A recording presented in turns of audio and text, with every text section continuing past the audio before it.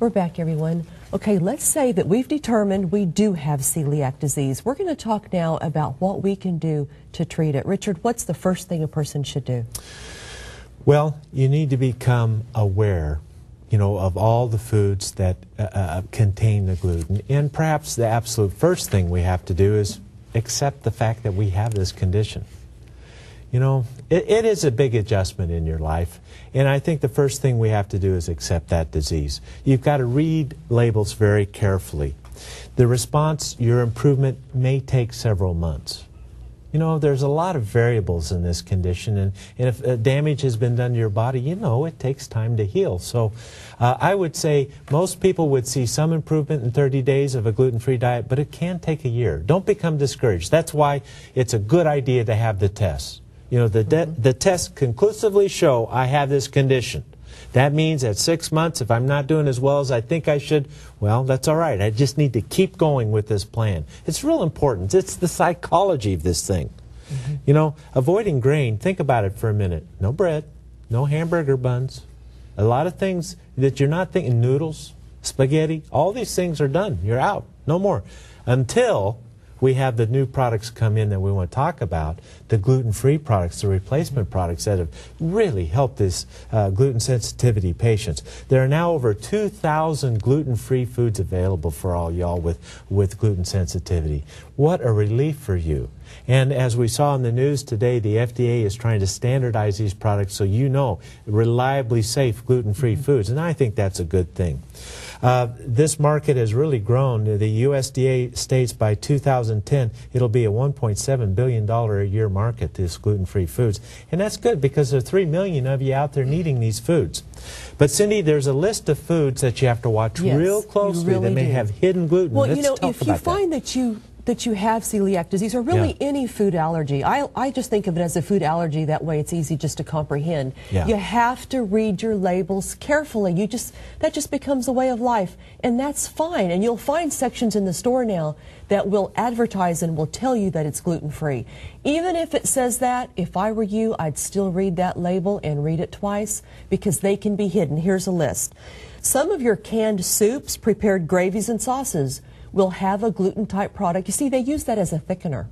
So you wouldn't think of it as being in soup, but a lot of times it is. Luncheon meats and canned meats. Did you know those could have gluten? Who would have thought there'd be gluten in that? But they do. Salad dressings. Salad dressings will have it in it. Instant coffee. Who would have thought you'd find gluten in instant coffee? But you do. That's, again, it's an excipient. They use it as a filler to keep the coffee from sticking together in the jar. So, and, it's just one of those things. Hard candies.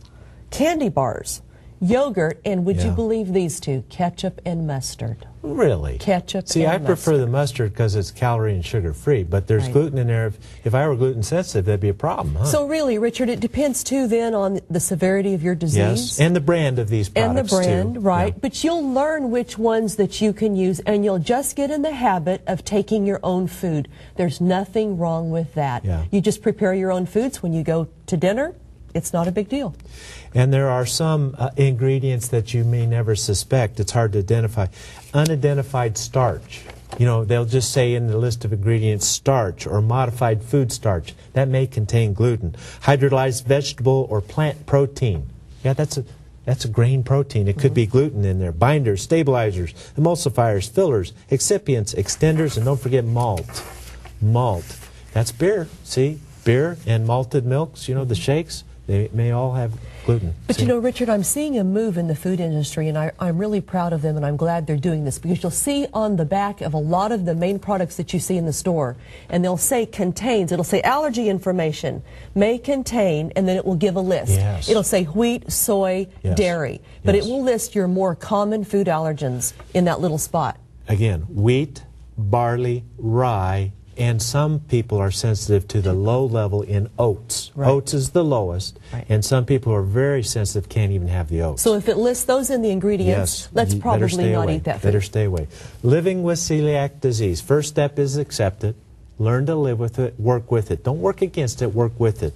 The most common reason for failure to progress in celiac is non-compliance with a gluten-free diet. Number one reason.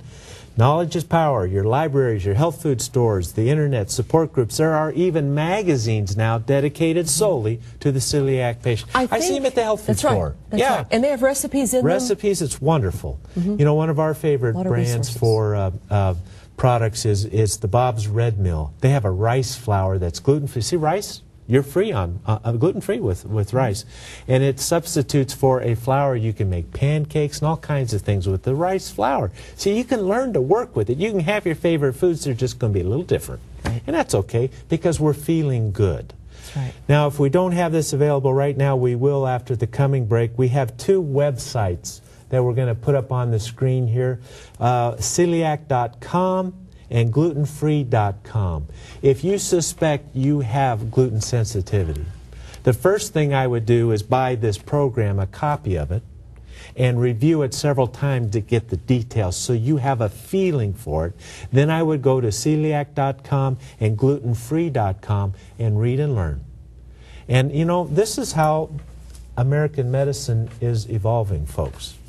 We all complain of the cost of health care in America. I don't like it either.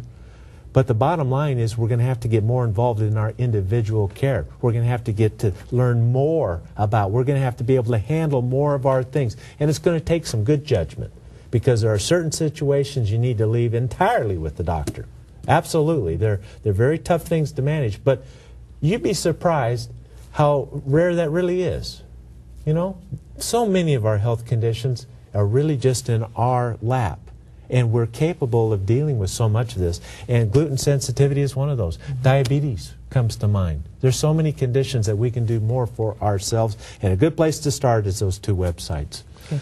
Well, Cindy, it's about break time. Do you think we would have the time to talk to at least one of our viewers? Let's do. Yeah, okay, folks, let's do that. We'll be back after these important messages.